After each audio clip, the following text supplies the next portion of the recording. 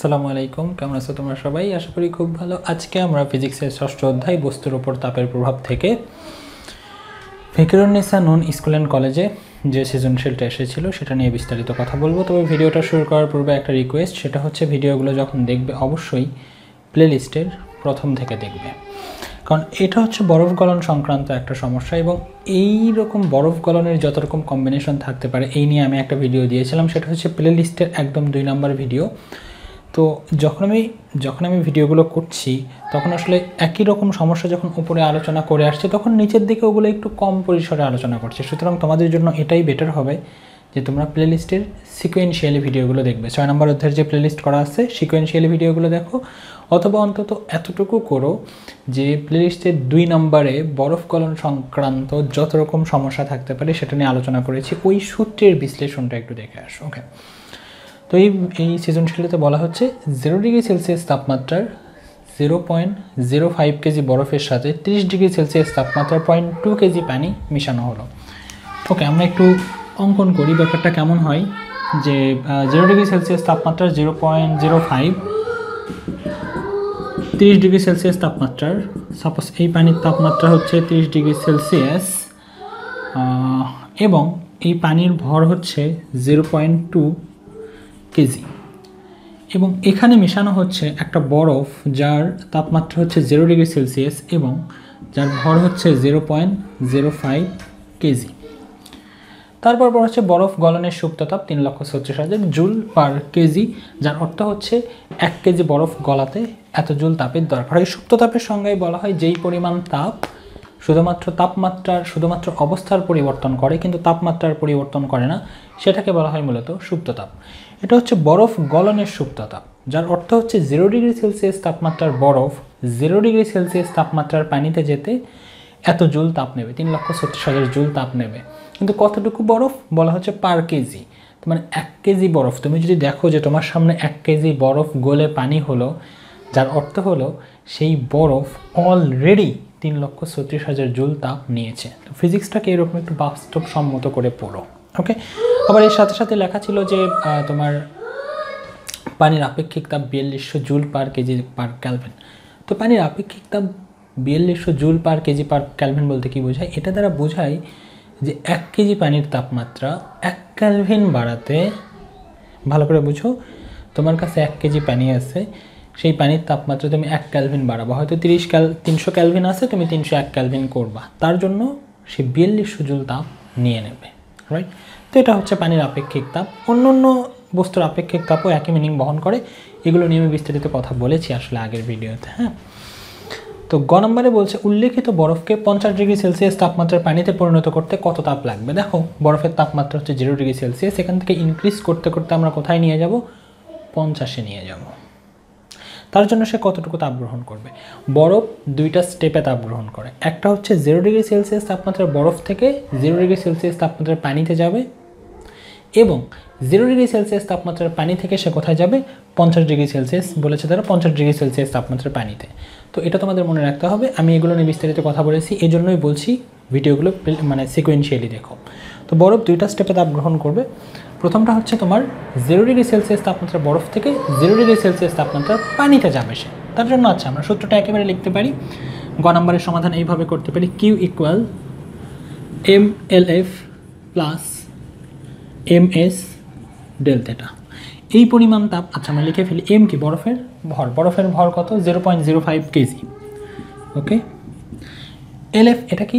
সুপ্ত তাপ, বরফ গলনের সুপ্ত তাপ। বরফ গলে যেতে কি পরিমাণ তাপ লাগবে সেটা।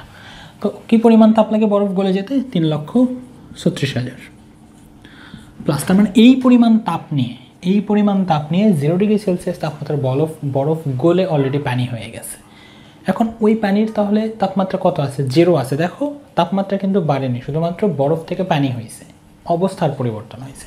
তো এতটুকু তাপ নিয়ে বরফ কি হলো? পানি হইলো। কত ডিগ্রি সেলসিয়াস তাপমাত্রার পানি হলো? 0 ডিগ্রি সেলসিয়াস তাপমাত্রার পানি হলো। এখন 0 ডিগ্রি সেলসিয়াস তাপমাত্রা থেকে কোথায় যাবে? তাপমাত্রা যাবে 50-এ। তার জন্য সে আরও কী পরিমাণ তাপ গ্রহণ করবে? এটা খুবই স্বাভাবিক যে বরফ যখন তাপমাত্রা ইনক্রিজ করবে তখন সে তাপ গ্রহণ করবে। দেখো আমরা সরণ পরিমাপ করতে পারি, দূরত্ব পরিমাপ করতে পারি, বেগ পরিমাপ করতে পারি, ত্বরণ পরিমাপ করতে পারি, তাহলে একটা বস্তু কী পরিমাণ তাপ গ্রহণ করছে সেটা পরিমাপ করতে পারবো না? ডেফিনেটলি পারবো। তার সূত্র হচ্ছে এই যে এটা Q = ms Δθ। তো আমরা এখন দেখি 0 ডিগ্রি সেলসিয়াস তাপমাত্রার পানি 50 ডিগ্রি সেলসিয়াস তাপমাত্রা যেতে কী পরিমাণ তাপ গ্রহণ করে, তার জন্য সূত্র কি? ms Δθ। m হচ্ছে সেই পানির ভর। কোন পানির ভর? বরফ থেকে যে পানি হয়েছে। তো বরফ ছিল 0.05, পানি হলেও সে একই পরিমাণে থাকবে, কারণ ভরের তো কোনো চেঞ্জ হয় না, রাইট? সুতরাং 0.05 ইন্টু এস কত? এস হচ্ছে 4200, কারণ সে তো আর বরফ নাই, সে এখন কি? পানি, রাইট? ইন্টু Δθ। Δθর ব্যাপারটা কেমন? এখানে আসলে কি থাকে? T2 - T1 থাকে, রাইট? এরকমই তো থাকে এটা, রাইট? এখন ভালো করে চিন্তা করো যে ওই পানির তাপমাত্রা কোথায় আছে? 0-তে আছে, যাবে কোথায়? 50-এ। তার মানে 50 কোথায় লিখবা? সামনে লিখবা, কারণ বড় সংখ্যাটা থাকবে সামনে। এগুলো নিয়ে আমি বিস্তারিত কথা বলেছি, এই তাপমাত্রা নিয়ে আমি অনেক কথা বলেছি, আগের ভিডিওগুলো একটু দেখে আসো, সব বুঝবা, জাস্ট ট্রাস্ট মি। এবং ছিল কোথায় পানির তাপমাত্রা? 0। এই তো, এখন জাস্ট হিসাব করো, হিসাব করলেই কি বের হবে? অ্যান্সার বের হবে, এবং এই অ্যান্সারটা হচ্ছে তোমার 27300 জুল, যার অর্থ এই দাঁড়ায় যে 0 ডিগ্রি সেলসিয়াস তাপমাত্রার 0.05 কেজি বরফ 50 ডিগ্রি সেলসিয়াস তাপমাত্রায় যেতে 27300 জুল তাপ গ্রহণ করে। ওকে, এর পরের অঙ্কটা হচ্ছে তোমাদের যে মিশ্রণের চূড়ান্ত তাপমাত্রা কত হবে। দেখো বরফ এখানে ফেলা হচ্ছে, পানি কি করবে? তাপ বর্জন করবে, আর বরফ কি করবে? তাপ গ্রহণ করবে, রাইট? পানি তাপ বর্জন করবে, বরফ তাপ গ্রহণ করবে। করতে করতে একটা সময় দুইটার টেম্পারেচার কি হয়ে যাবে? সেম হয়ে যাবে, তখন তাপের আদান প্রদান কিন্তু ছেড়ে দেবে।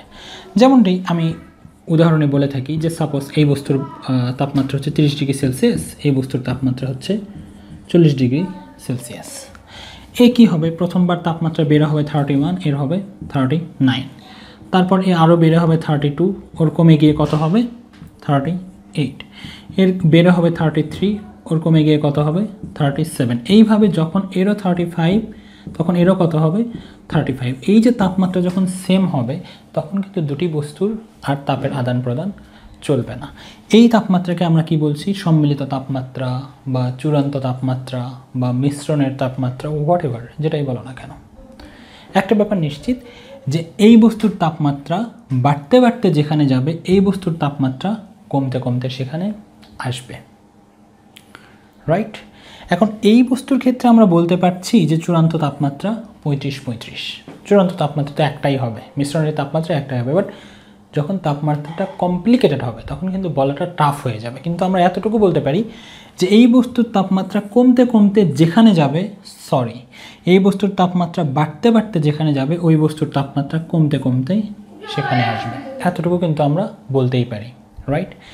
এখন আমরা মিশ্রণের চূড়ান্ত তাপমাত্রা বের করব। বরফ কিন্তু দুইটা স্টেপে তাপ গ্রহণ করবে, এবং এই অঙ্কগুলো আমরা কিভাবে করে থাকি? গৃহীত তাপ সমান বর্জিত তাপ, রাইট? তো আমরা একেবারে অঙ্কটা করার চেষ্টা করছি যে গৃহীত তাপ ইকুয়াল বর্জিত তাপ, রাইট? এবং এই জায়গা থেকে আমরা টিটা বের করে নেওয়ার চেষ্টা করব, দ্যাট মিনস টেম্পারেচারের সম্মিলিত তাপমাত্রা বের করে নেওয়ার চেষ্টা করব। গৃহীত তাপ কে গ্রহণ করছে? বরফ গ্রহণ করছে। বরফ কয়টা স্টেপে গ্রহণ করবে?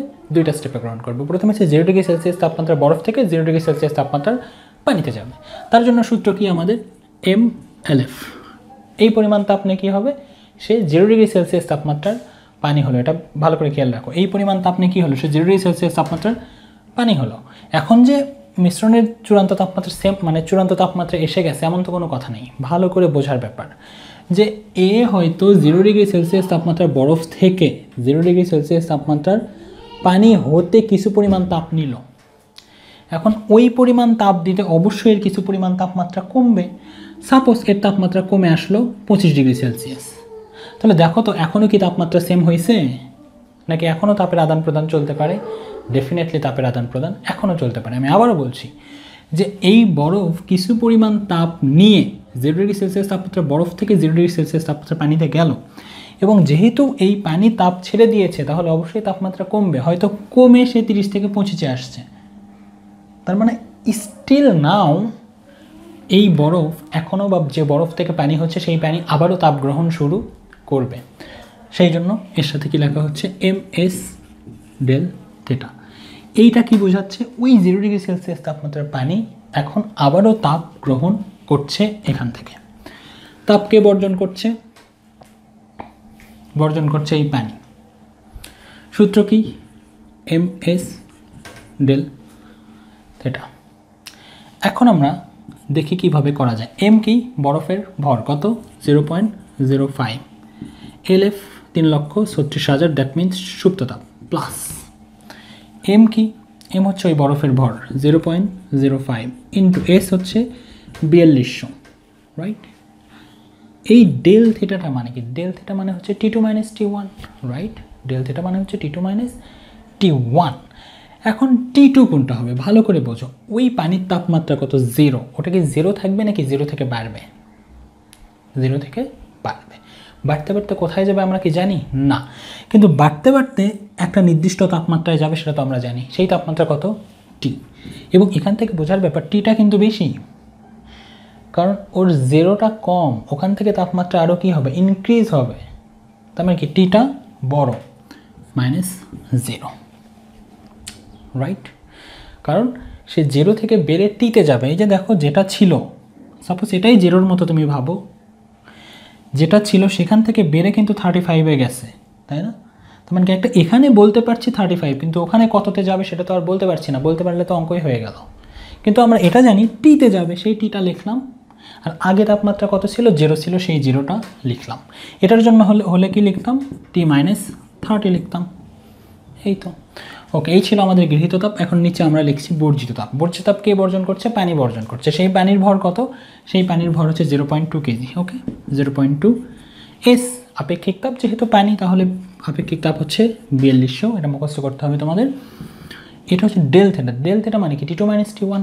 এখন চিন্তা করো, এই যে পানির তাপমাত্রা 30 ডিগ্রি আছে, এখান থেকে কি তাপমাত্রা বাড়বে নাকি তাপমাত্রা কমবে? এই পানি তো তাপ বর্জন করছে, তার মানে তাপমাত্রা এখান থেকে কমবে। তোমরা যে তাপমাত্রা এখন আছে সেটাই বেশি, সুতরাং বড় সংখ্যাটা সামনে লিখলা। কমতে কমতে কোথায় যাবে আমরা কি জানি না, কিন্তু আমরা এটা জানি যে এই পানি বাড়তে বাড়তে যেখানে গেছে, এই পানি কমতে কমতে সেখানে যাবে। অর্থাৎ বরফ গলা পানি বাড়তে বাড়তে যেখানে যাচ্ছে, রাইট, এই পানি কিন্তু কমতে কমতে দেখো ঠিক এইরকম সেখানেই যাচ্ছে। তার মানে এটা হবে 30 - T, দ্যাটস ইট। এখন তোমার কাজ কি, দুই পাশের ক্যালকুলেশন করে just find out the value of T। এবং ভালো করে খেয়াল করো, আমি এখানে উত্তর লিখে রাখছি দুইটা ওয়েট। একটা হচ্ছে 281 কেলভিন বা 8 ডিগ্রি সেলসিয়াস। এইভাবে যদি অঙ্কটা করো কিসে বের হবে, সেলসিয়াসে বের হবে। কারণ দেখো এখানে আমি কত ধরে রাখছি তাপমাত্রা, ভালো করে দেখো, 0 ডিগ্রি সেলসিয়াস, রাইট। এখানে কত, 30 ডিগ্রি সেলসিয়াস। তার মানে যদি এখন T এর মানটা বের করো, অবশ্যই ডিগ্রি সেলসিয়াসে বের হবে। তো ক্যালভিনে বের করতে চাও তাহলে কি করতে হবে, এখানে হয়ে যাবে 273, এখানে হয়ে যাবে প্লাস 273, 30 + 273। যদি এভাবে বের করো তাহলে T এর মানটা ক্যালভিনে বের হবে। যে কোনোভাবে বের করতে পারো তোমরা। ওকে, যেহেতু তোমরা জানো যে তাপমাত্রা সবসময় ক্যালভিনে লিখতে হয়, সেই জন্য তোমরা ক্যালভিনে যদি লেখো তাহলে অ্যান্সারটা তোমার ক্যালভিনে বের হবে। আর যদি এই সেলসিয়াস দিয়ে করে যাও তাহলে সেলসিয়াসে বের হবে। এই ছিল মূলত সমাধান। আশা করি তোমরা বুঝতে পেরেছো। যদি বুঝতে না পারো অবশ্যই আমাকে জানাবা। দেখা হবে পরবর্তী কোনো ভিডিওতে। ভালো থেকো, সেই পর্যন্ত তোমরা সবাই। আসসালামু আলাইকুম।